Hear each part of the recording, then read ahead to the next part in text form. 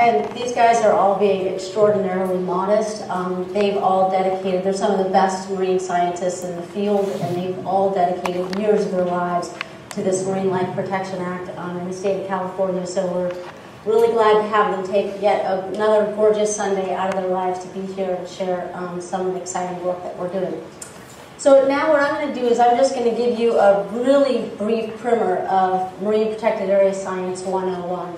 And then I'm going to hand it over to these guys to go into more detail about, these are the guys and their teams who are out there in the field actually collecting the information to find out how these marine protected areas in California are actually working. And this thing is really... So what are marine protected areas? Caitlin Gaffney gave you a bit of an overview of that, but I just want to reiterate the point that marine protected areas come in lots of different flavors. So like the Monterey Bay Sanctuary Sanctuary, that's a marine protected area. One of the only things you can't do in there is drill for oil. And there's lots of other types of marine protected areas that vary with the level of restriction. And what we put up here are the different types of state marine protected areas that California instated, including marine reserves, which are the most restrictive type. That's where you can't do anything at all in terms of taking of marine life. This is what the Central California coast looks like, with the 29 different marine protected areas going from Año Nuevo. Let's see if I can use this. No, of course, I'm technologically challenged. But there you see Año Nuevo up in the north, and it goes all the way down to Vandenberg. The ones in blue are state marine conservation areas, where you can do commercial and recreational activities in some of those. And then the red ones are the state marine reserves, which are the no-take areas. So 15 of these 29 are no-take, and you can see that they're all fairly small in size and represent 7.5% of the total study area. Well, so what are the benefits of marine reserves? And when we say marine reserves, it's just important to remember we're talking about those no-take areas. And there's been lots of studies around the world that have looked at the importance of marine reserves and what do they actually do. And what you're looking at on the bottom graph there on the left is there's some data from Glover's Reef in Belize and Jardines de la Reina in Cuba. And this is looking at lobster biomass and fish abundance.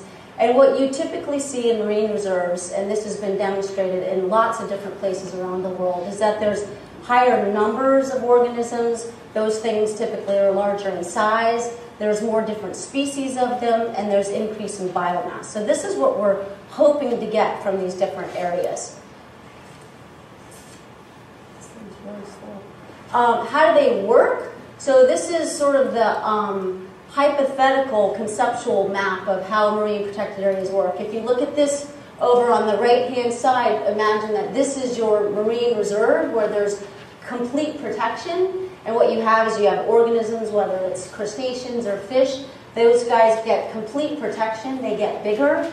They have babies. Those babies go out into the water column and are distributed, or dispersed is the word that's used. And then you get a lot of organisms building up in there, and they get crowded, and they go outside. So you're looking at both movement of larvae, which are the babies, and also of adults, and that's what we call spillover. So you have conservation benefits inside, and then you have these fisheries benefits that occur outside. So that's how they're supposed to work. And here's just looking at how spillover works. You can expect spillover to vary depending on the different species. So if you have some species that are more mobile than others, you'd expect to see more benefits or less benefits depending on how much movement there is. So here, if you look on the right-hand side, you have the reserve. You have buildup of those different species. Here we're looking at lingcod and rockfish and surf perch. And then they build up and they move outside. And how much they move around inside and outside the reserve, again, is going to depend on their mobility as a species. So another thing that's important in the design of marine protected areas, and this has been applied to the California Marine Life Protection Act design, is that you need to think about how marine organisms live in different places throughout their life cycle. So adults might live in one habitat, then they have babies, those babies go out into the water column, they might settle in a completely different habitat as juveniles, and then adults move around, and you see this cycle repeated throughout their life history. And this is really important in terms of designing networks of marine protected areas, and that's what the state of California has actually done. So rather than come up with putting a single large reserve along the state of California, what the state has done is try to design this network of smaller reserves along the entire coast. And here you're looking at, when they're talking about dispersal of young, so if you look at the red area on the left-hand side, so this is called a dispersal envelope, where those larvae you could predict would actually go to. And you see you're looking at a smaller area of coast on the left-hand side than if you put these little networks of reserves on the right-hand side. You see that you have dispersal of larvae all along the coast. This is also really important, is think of if you had an oil spill in one of those marine reserves. So this is kind of bet hedging also, by putting these protected areas all along the California coast. If you had one reserve that was taken out by an oil spill or a climate change event, this way you have you sort of built-in protection. Another thing that's really important is the importance of protecting larger, older fish. So what you're looking at here on the left-hand side, you're looking at the reproductive potential, or how many babies does a mom have, and that varies with size. So in fish, what we found is actually the bigger moms actually have many, many more larvae or offspring. So if you're a rockfish and you're 14 inches long, you're only going to produce 150,000 individuals.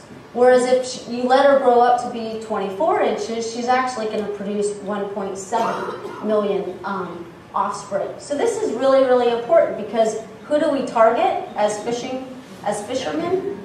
We go for the big guys, right? And those mothers are very important for our population. So a little bit of a lesson in fish ecology. So with that, I'm going to turn it over to our specialists. I'd like to recognize our partners, Long Marine Lab, the Seymour Discovery Center, and I know a lot of you are docents for California State Parks, and thank you all. And I'm going to turn it over to Mark, I think now, is going to give us a little intro.